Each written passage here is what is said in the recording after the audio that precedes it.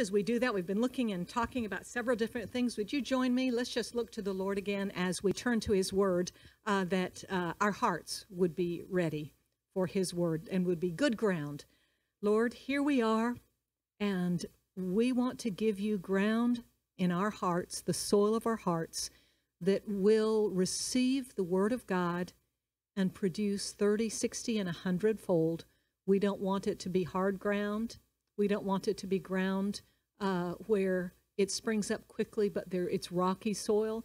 We don't want it to be ground where the word of God is choked out by the weeds, which are the cares and the temptations of this life. But we want to give our hearts to you as good soil, that good things might happen in our lives, and that every blessing you have for us, every good work, every promise for now and for the future will be fully realized in our hearts as we receive your word and as we respond in obedience and in faith. In Jesus' name we pray. Amen. Amen. So, brothers and sisters, I hope you will I'll be putting most of the verses up here on the screen, but I hope you will grab your Bibles as well, and you may want to get pen and paper, or if you are faster at typing than I am, you can put it on your phones if you'd like to as well, but I usually need to write it.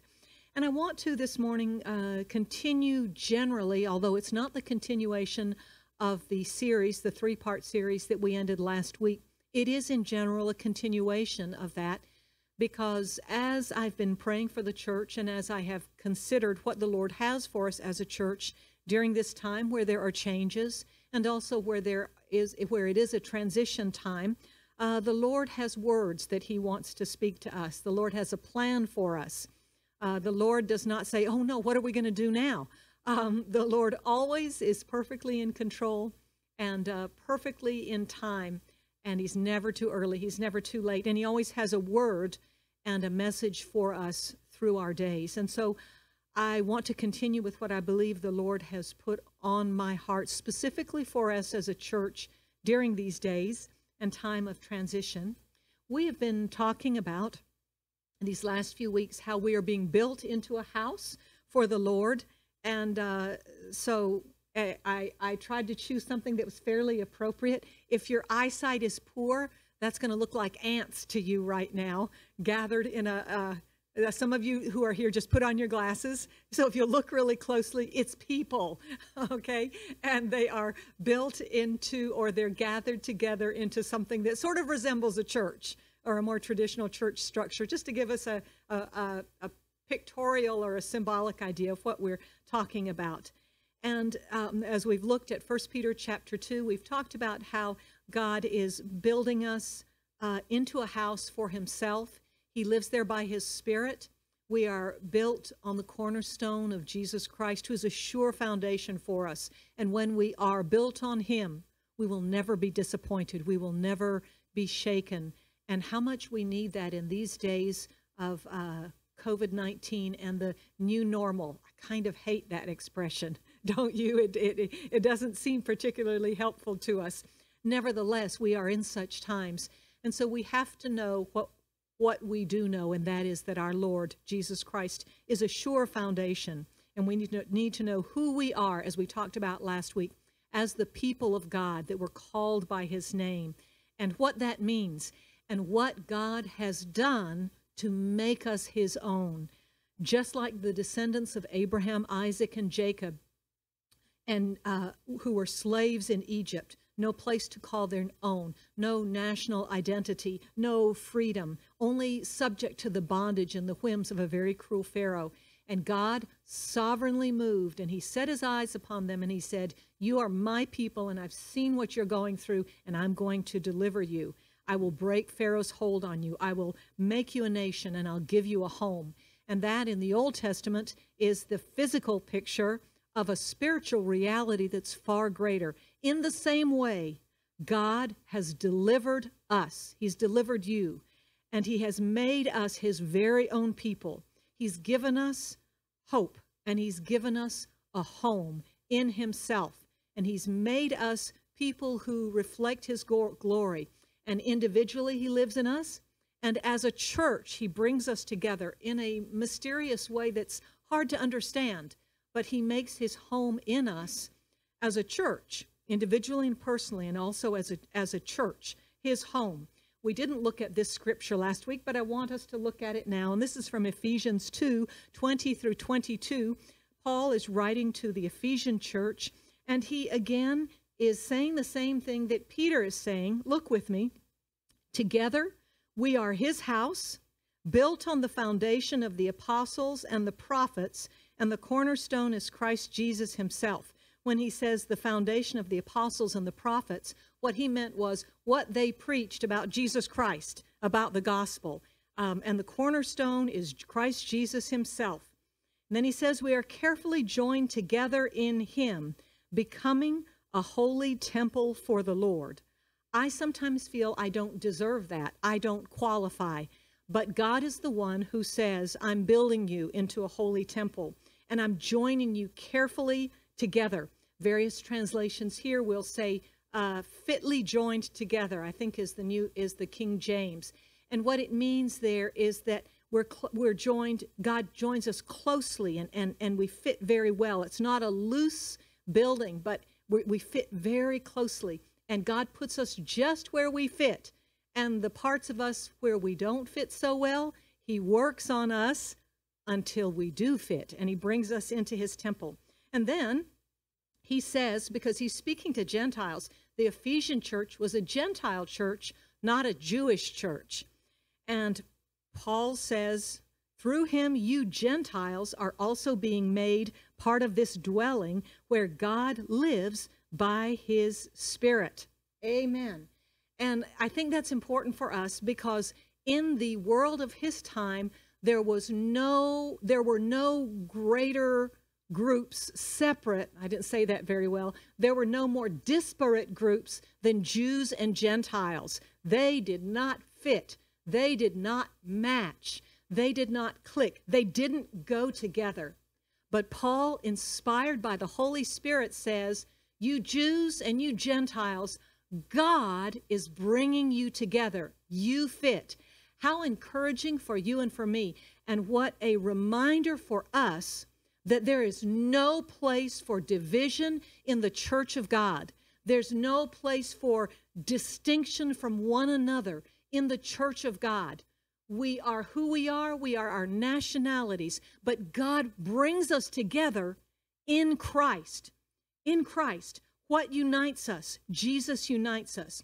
What identifies us and sets us apart from other people? Jesus does.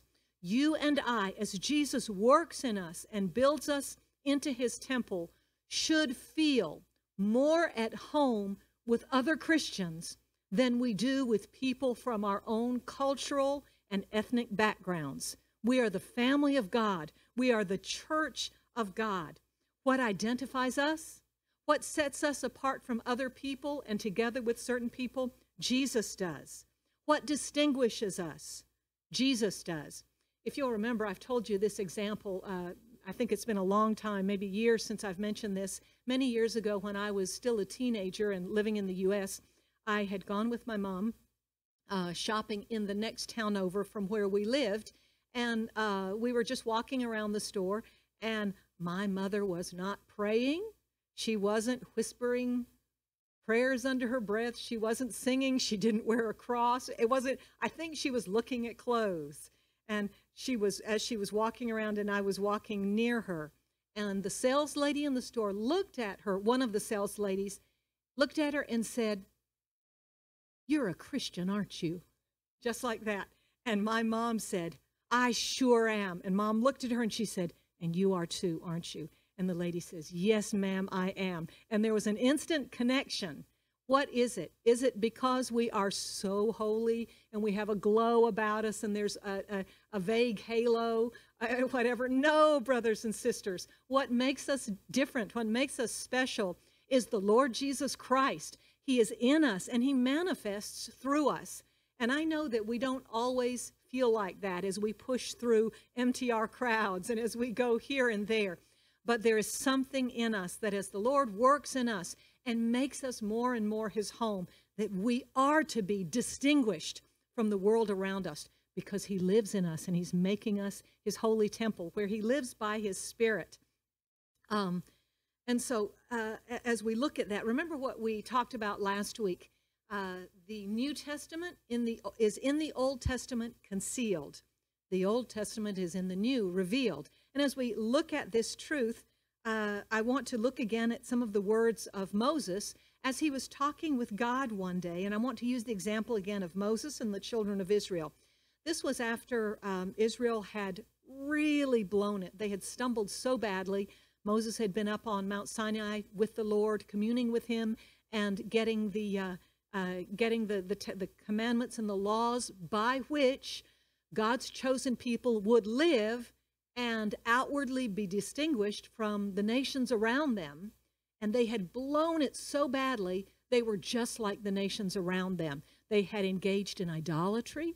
They had then gotten into, it was the worship of Egypt that the Lord had brought them out of when they made golden calves. That was one of the idols of Egypt. And then the type of idolatry they fell into was immorality even, just like the nations around them. And Moses was up on the mountain receiving the laws by which they would show that they were the people of God. And God was so angry with them. So one day, Moses is talking with God. And look with me as we're talking about this, as we're thinking about what makes us different, what sets us apart. And one day Moses said to the Lord, "You have been telling me, lead these people to the promised land, but you haven't told me whom you'll send with me. You've told me I know you by name, and I look favorably on you. If you are pleased with me, teach me your ways, so I may know you more fully and continue to enjoy your favor." And then Moses says very boldly, "Remember that this nation is your very own people." You mean this nation that has just stumbled so badly and made themselves a laughingstock of the nations around them? Moses says, remember, this nation is your very own people. And here we are in the Old Testament, but I want to encourage you this morning because there are times when we, as the children of God, we stumble, we blow it, we fall. And if we're honest, we look at ourselves and we judge ourselves so harshly and we realize, I'm no different from the people around me. Have you ever thought that about yourself? When you've blown it, maybe when you've lost your temper, maybe when something has happened? I have, and I'm sure you have as well, because we are people on a journey and we haven't reached the end yet. So God's still working in us and working on us. And we almost give up hope. But Moses says to God, remember that this nation is your very own people. And I want to say something to you this morning. You are still God's very own people. God doesn't divorce you. God doesn't say, well, I don't want you anymore. But God does, he will do something about it. He will work in us to make us his people. And there's a key for us there when Moses says, you look favorably on me, but teach me your ways. Teach me your ways. And brothers and sisters, part of our Christian lives, it's just a process of being taught the ways of the Lord and getting it from here to here so that our lives really reflect that we are the people in the nation of God. And so then the Lord replied, my presence will go with you, Moses, and I will give you rest. What distinguishes us from the people of the world around us? It's God with us, isn't it? He says to us, I'm making you a holy temple where I live by my Spirit. And so God says to Moses, my presence will go with you. And here's Moses so boldly. It's so encouraging to me. It's as if he already knows what Hebrews 4 says, that we may boldly and with confidence approach the throne of God. And Moses says to the Lord, if your presence does not go with us, don't make us leave this place. How will anyone know that you are pleased with me and your people if you don't go with us? Wow, there's a lot there, isn't it? The presence of the Lord. He understands that what sets him apart and what sets them apart is the presence of the Lord. And it is a testimony, it's a witness to them, and it's a testimony to the people around us. God, what sets us apart is your presence with us. Not a set of rules, although God is working in us, obedience, but it's the presence of the Lord this morning. It was the presence of the Lord then. It is the presence of the Lord now. And then he says further, for your presence among us distinguishes your people and me from all other people on the earth. There are people this morning in this earth who do better things than I do. There are people in this world who do more benevolent things than you do this morning. All of these things. But what makes us different? It is what Moses said. Your presence among us distinguishes, sets us apart from all the other people on the earth. Here's the good answer, and here's the Lord's answer. I will indeed do what you have asked. Brothers and sisters, do you wonder and do you want to know what type of prayer the Lord always answers? This type of prayer. He will always answer. He will always respond. And so as we look ahead this morning and as we look at these scriptures, I want to encourage us as a church and give us more focus and direction as a church as we move ahead, what the Lord has for us and the Lord's word to us. Here we are in Hong Kong, but around the world in crisis. Society's in crisis right now. We hear the expression over and over again, the new normal, and we're still trying to figure out what the new normal is. There are people going through stressful times trying to figure out what are we going to do. There are people that are pinning all of their hopes on a vaccine. Brothers and sisters, we have no idea when a vaccine is coming. We have no idea the efficacy of a vaccine. And I'm not talking politics or medicine. I'm just talking this is the way that the world is. We are dealing with the same things that everyone around us is dealing with. We are going through the same things around us. But how are we dealing with it? And how are we going through these times, both now and as we look ahead as well? What sets us apart, what should set us apart, is the presence of the Lord with us.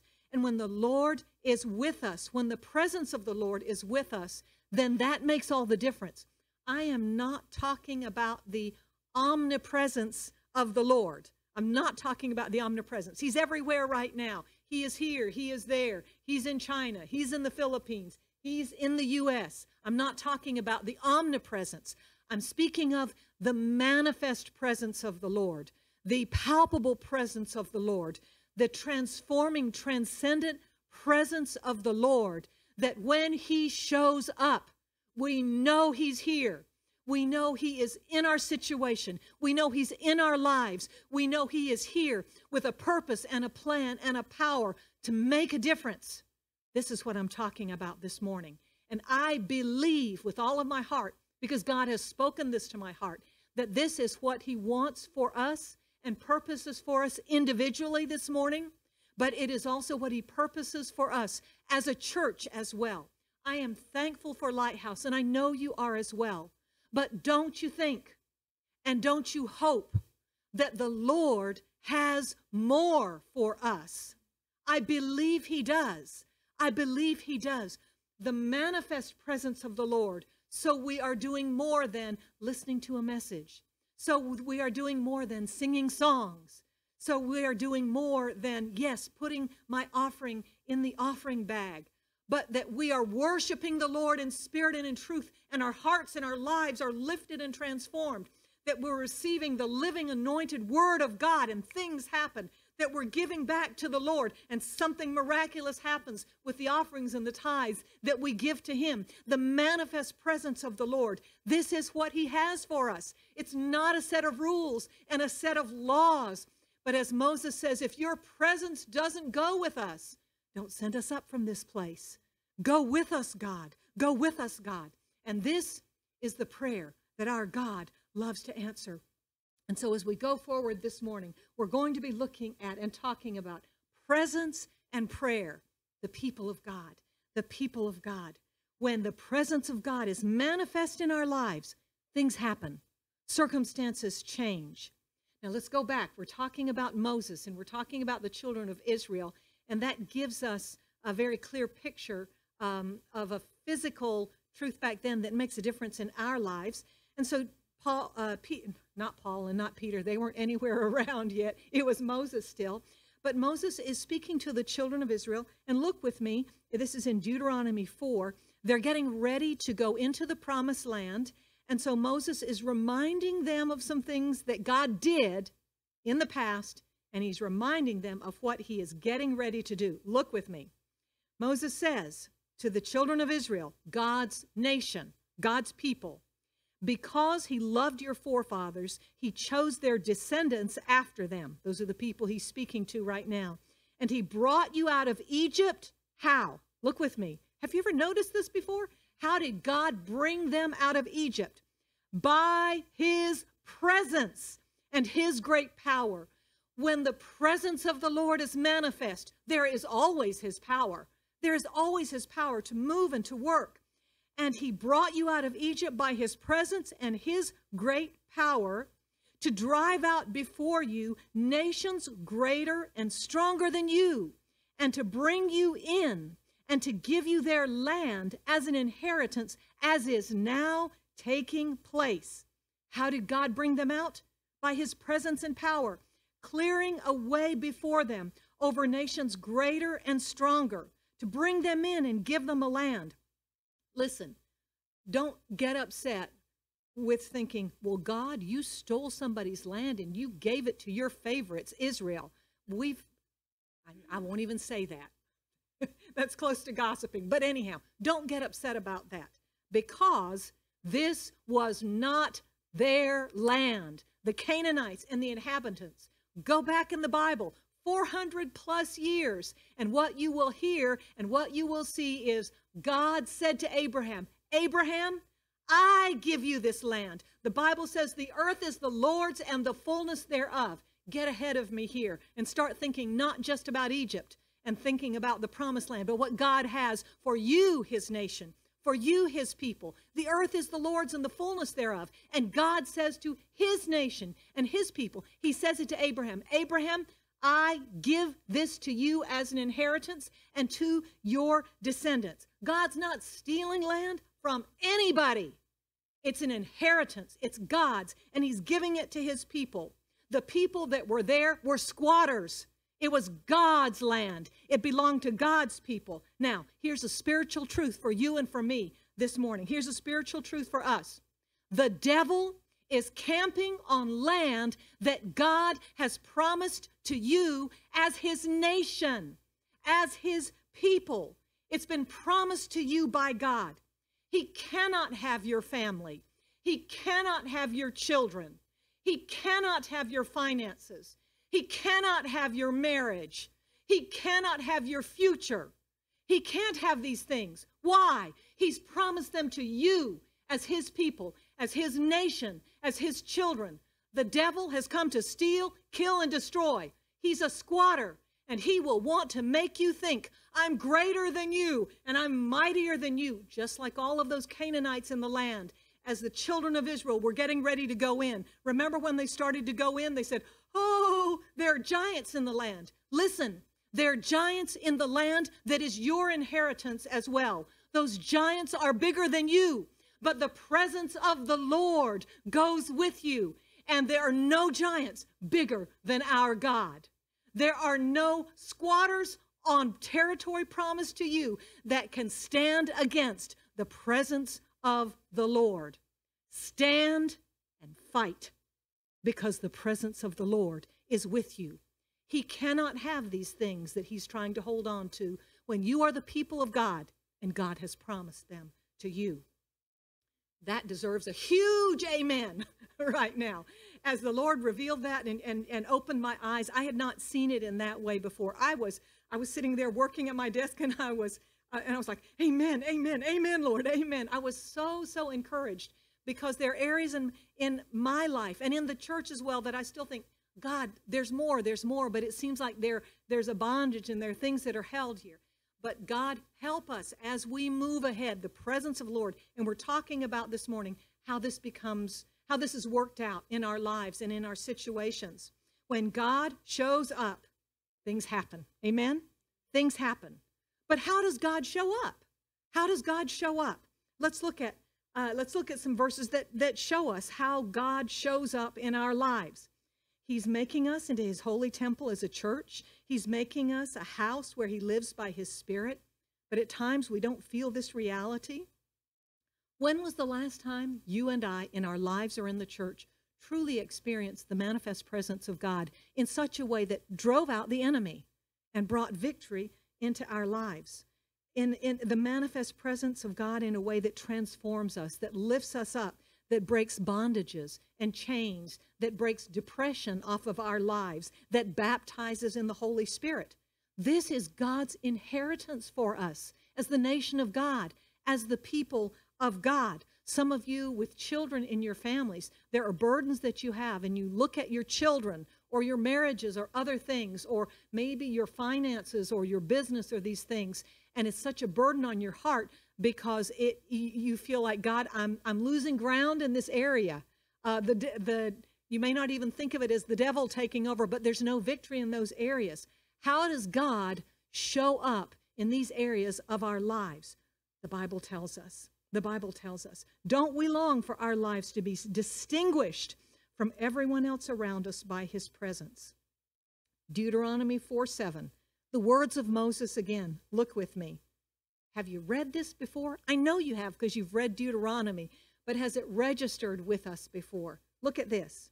Moses says, "For what great nation has a God as near to them as the Lord our God is near to us whenever we call on him?" Here's the key for us, brothers and sisters. What nation, what other people has a God as near to them as the Lord our God? Isn't that encouraging this morning? There's nobody else on this world that has a God like ours that is near to us as when we call on him, when we call on the name of the Lord. And as we're going to see this morning, when it talks about calling on the Lord, it is not just, little help here, God. I don't think God loves us, but I don't know how much weight and how much pull that carries with the Lord. But here we have this beautiful picture of how our Lord God is near to us whenever we call on him. And then it's repeated again in the Psalm of David in Psalm 145. It's verse 18. Again, the Lord is near to all who call on him. Yes, to all who call on him in truth. Much more than, oh God, I need a little help. Lord, I've gotten 80% of this problem worked out, but I need you for 20%. Would you help me with that 20%? Brothers and sisters, I don't think that's the type of calling on the Lord that Moses is talking about or that David is talking about. And yet, if we're honest with one another and with God, we would say that a lot of times our calling on the Lord is exactly like that, isn't it? We pray a little bit and then we get busy and then we go off and worrying and we start figuring out, we've prayed, but now, how can I solve this problem? How can I figure it out?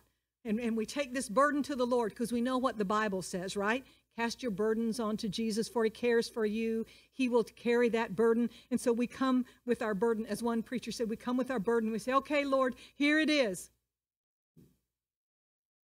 Well, okay, Lord, if you're not going to pick it up, I'll carry it on as well. I don't think this is the type of prayer and the calling on the Lord that we're reading here. So what does it mean? What does it look like to call on him and to have him come near, to have his presence manifest in such a way that the enemy around us that's greater than we are is pushed back, is cast out, and releases the inheritance that is ours as God's nation and God's people? Well, we've got an Old Testament example, and you've heard me speak about it in the last few weeks, and that's with King Jehoshaphat. It's in 2 Chronicles. What a wonderful story. And maybe sometime in the future we're going to come back to this. But here's King Jehoshaphat. The nation of Israel is divided. There are the 10 northern tribes, the northern kingdom, and then there are the lower 2 tribes, and that's called Judah, and that's where Jerusalem is. And Judah continued to follow the Lord longer than the northern tribes did. So here's Jehoshaphat. He's a godly king. He's following the Lord. He calls on the Lord. And suddenly he receives the news that there are 3 great armies marching against him and God's people. And he and all the nation, men, women, and children, because they are desperate, gather before the Lord in prayer and in fasting. And this gives us a picture of how desperate they were. Because you know what? In those days, if a great army was coming against you, there was no mercy for any prisoner. There was no mercy for any woman. There was no mercy for any child. Let me say something to you this morning. Your enemy is a hateful and horrible enemy. He never has a good day. He will never show mercy. That's why we've got to call on God. That's why we've got to call on him. And so all of them, they're desperate. We read, Jehoshaphat was afraid. That encourages me because sometimes I get a little bit afraid too. But there's an antidote to fear. When we get afraid, don't say, oh no, I'm such a bad Christian, I'm afraid. Instead, do what Jehoshaphat did. What does it say? He resolved to seek the Lord. He determined, God, I'm going to go after you. He proclaimed a fast for all of Judah who gathered to seek the Lord. They even came from all the cities of Judah to seek him. And then Jehoshaphat stood in the assembly of Judah and Jerusalem in the Lord's temple before the courtyard, and he prayed. Do you think his prayer was, oh God, little help? Do you think all of these men, women, and children, knowing what they faced, were like, God, come on now, we need your help. You're going to have to help us here. No, we see in their fasting, we see in their resolve, we see in their unity, the determination of their hearts to call upon the Lord until his manifest presence came. Now, this is a little bit long, but I want to read it because the prayer, we're only going to read part of the prayer, but it's too good not to read. Look with me. He says, Lord God of our ancestors, are you not the God who is in heaven? And do you not rule over all the kingdoms of the nations? Power and might are in your hand, and no one can stand against you. You see, brothers and sisters, when we don't know how to pray, you can't do much better than the prayers of the Bible. Sometimes I pray this, power and might. God, it's in your hands. All of this belongs to you. When you and I face an army bigger than we know how to conquer, we look to our Lord. It all belongs to him. And he says, he remembers the promise of God from the past. Oh, our God, did you not drive out those who lived in the land when your people Israel arrived? And did you not give this land forever to the descendants of your friend Abraham? See, that's a reminder, isn't it? When you and I face things and we say, oh, God, look at this that's coming. If it stands against the purposes of God in your life, if it stands against the promise of God in your life, if it stands against the inheritance of God in your life, you stand up and stand with God and declare God's truth. Declare God's truth. This is what God has promised. And Jehoshaphat remembers that and he prays that. And then he says, they have lived, the Israelites, they've lived in the land and have built a sanctuary in it for your name. And they have said, whenever we are faced with any calamity, such as war, plague, judgment, or famine, we will come to stand in your presence, aha, ding, ding, ding, right? Before this temple where your name is honored, we will cry out to you to save us, and you will hear and deliver us. Jehoshaphat understood that the presence of the Lord, as they came into his presence and he manifest himself, that there would be an answer for them, that God would hear such a prayer. God would answer such a prayer. This morning, let me ask you something. Are you in war? Is there turmoil in your life or in your family? Is there plague? Is there sickness? Are there things? All of us feel that. Is there judgment? And you say, judgment, but I'm the child of God. We can go through times of discipline from the Lord for choices that we have made. And I want you to see this morning. Even when there is the discipline of the Lord in our lives, there is still the love of the Lord that brings deliverance and brings us hope and brings us help in those times. Or if there's famine, are some of you this morning struggling with a lack in your lives or in your family, finances or job or things like that? When that is true in your lives, come before the presence of the Lord. Look to him and say, oh God, did you not give this as an inheritance? Call upon the name of the Lord.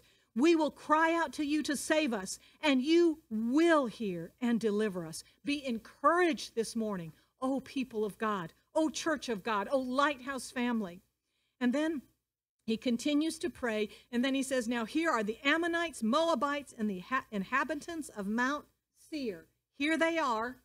And then he says, O our God, will you not judge them? For we are powerless before this vast multitude that comes to fight against us. Brothers and sisters, this gets our priority right. This sets us straight. This battle that we think we're facing, this enemy that we think we are facing, it is not ours to fight. We fight in prayer. Get on your knees and fight in prayer. Stand before the Lord and fight in prayer. And then let the Lord do the battle against an enemy that is bigger and mightier than you, because he's not bigger and mightier than the Lord your God, who has given this land as an inheritance to you. It is yours. This is the promise and the word of God. This is the type of prayer that God hears. This is the type of prayer that God answers. And then he ends it by saying, you've heard me preach about this a few weeks ago. He says, we do not know what to do, but our eyes are on you. God, we have no plan B. We have no plan C. We have no plan D. If you don't come and manifest your presence, we're sunk. We're doomed. This is the prayer that God answers. And in the midst of their desperate cry to the Lord, the word of the Lord comes forth from somebody, from one of the people that are assembled there. And this is what he says from the Lord.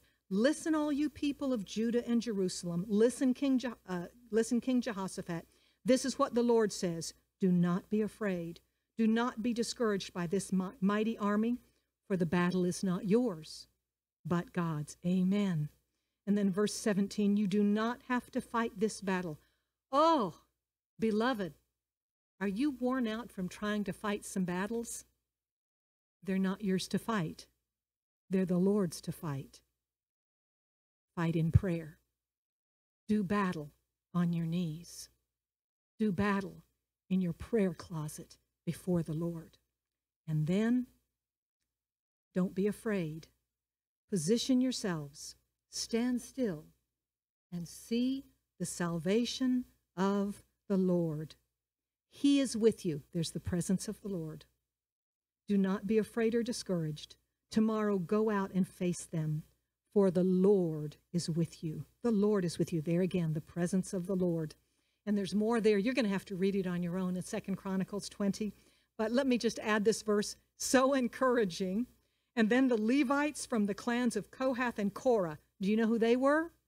They were the worship leaders, Brother Chris, and the worship team that's here. They were the worship leaders. That's why the worship team in Lighthouse, it's so important that we have a fresh touch from the Lord, because we lead people. The Lord touches our hearts and we lead people in victory.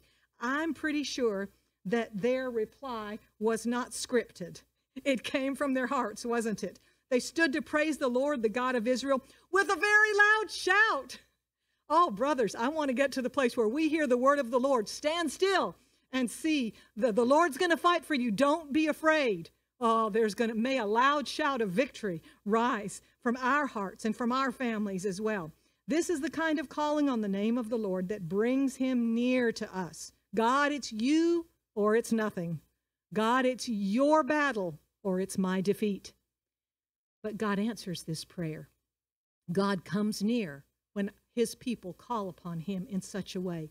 This is the Old Testament example, and let me give you a New Testament example very quickly. And you know this one already because I spoke about it when we were studying Acts, and we're going to get back to Acts before too long. It's Acts chapter 12, but you remember this one.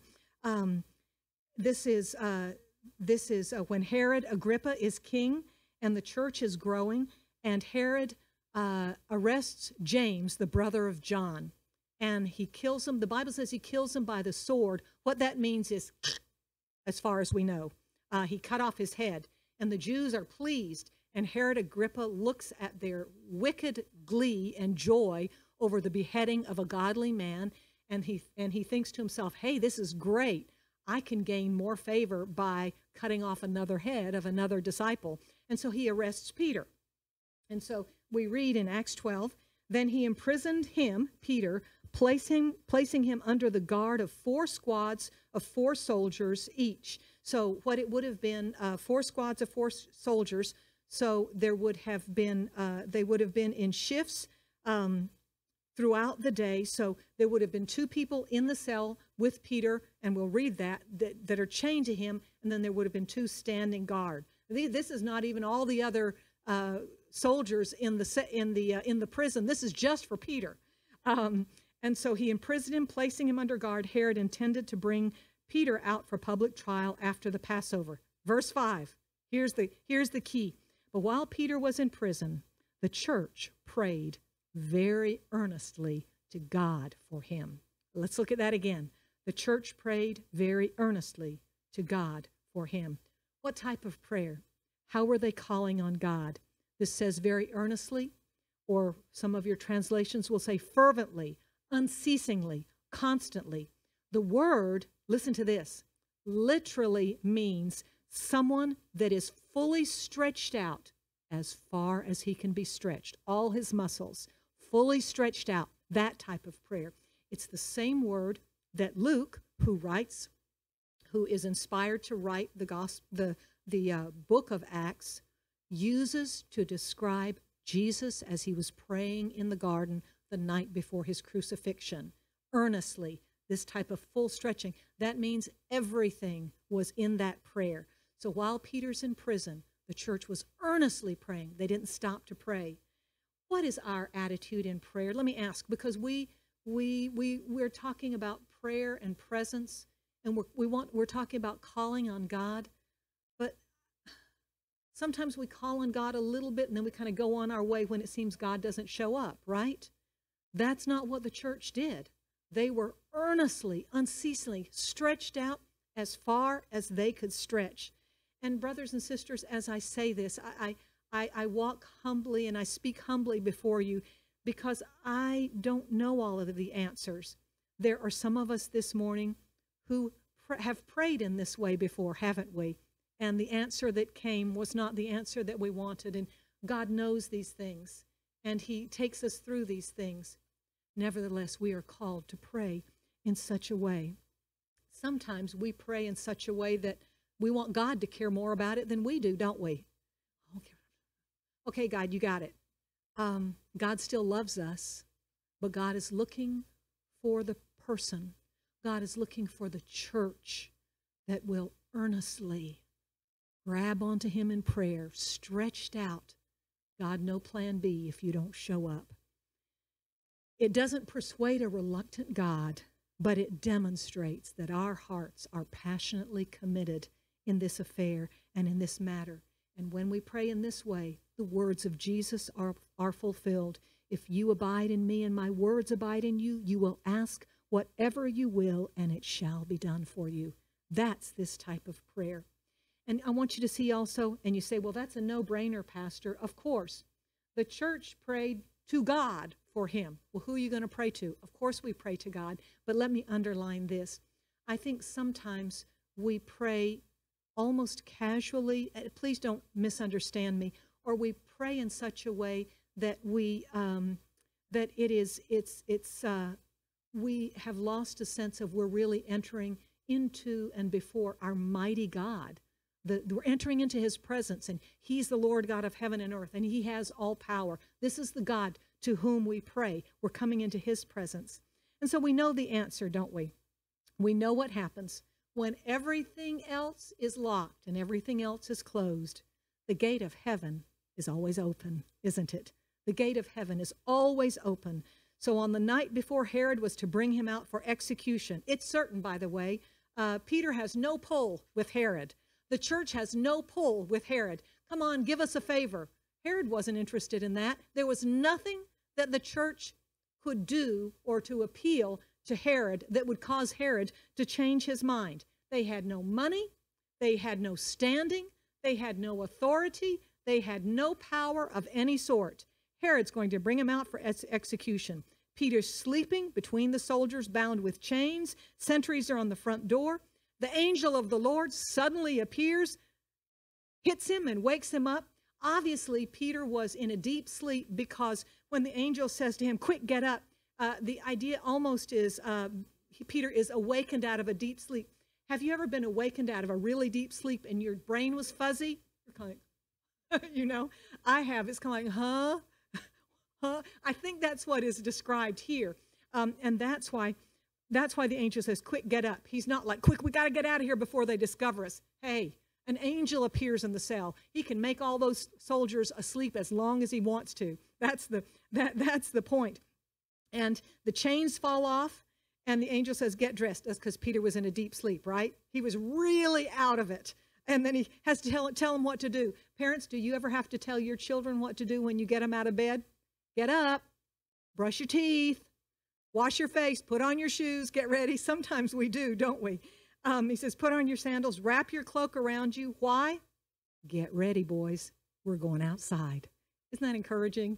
Getting ready for the further miracle that is yet ahead. If God had wanted to, he could have just like that, transported Peter from the cell to where the prayer meeting was taking place. But isn't it kind of great? He performs miracle, miracle, miracle, miracle, miracle there. To me, that's really encouraging, because we see the hand of God in this way. And Peter, bless his heart, thinks it's a dream or a vision. He doesn't even know it's real until they pass through the first and second guard posts. They came to the iron gate that leads into the city, which opened to them by itself. You and I can bang and bang and bang and push against the doors that are closed to us. But when the presence of God shows up, every door opens. And that's what we want in our lives. And that's what we want in our church. And then Peter realizes it, and then he goes to the house of Mary, the mother of John Mark, where they're still praying. Why are they still praying? Because they haven't seen Peter released yet, nor have they seen his headless body after he's been executed by Herod. So they keep on praying. And here's a lesson for us, brothers and sisters. If the answer has not yet come, you keep praying. You keep praying that the manifest presence of the Lord will show up, for his presence to be manifest. You may not have noticed this before as we come to a close this morning. I think we'll come back to this. I think the Lord has put on my heart, we're going to be talking more about praying and calling on the name of the Lord.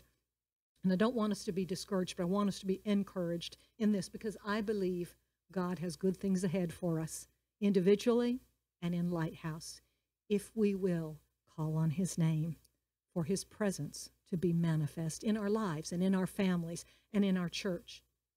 Before the church was first called Christians, do you know how they were described? You will find it in Acts chapter 9. They were described as those who call on his name. Brothers and sisters, is this how you can be described this morning? Is this how Lighthouse can be described this morning? I say this not to discourage anyone, not to make anyone feel guilty. I say this as a word from God for us this morning, that if we will be people who call on his name, he will come near. His presence will be manifest. And oh, God will take back the territory that he has promised us as an inheritance. God will defeat the enemies in our lives that are greater than we are. I'm going to ask you to pray with me right now. Chris is going to come and lead us in one more song of worship. Just come on up, Chris, and Ying, if you will come up as well. But just even as you're coming, just pray with me. Let's pray together. What is the Holy Spirit saying to you this morning? What he has said to you, say back to him and respond to him in prayer this morning. And as we sing, it's not to sing a song, it is to respond to the Lord. It's to respond to the Lord. If you're part of the small group here this morning, I invite you to stand with me this morning. I invite you to stand.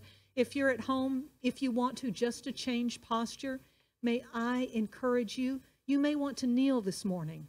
you may want to stand. You may want to lift your hands to the Lord. If you're with a group or with your family, you may want to hold the hand of a husband or a wife or a children or your children and look to the Lord this morning in prayer. I'm just going to pray briefly, and then Chris is just going to lead us in worship to the throne room of God as we call upon his name.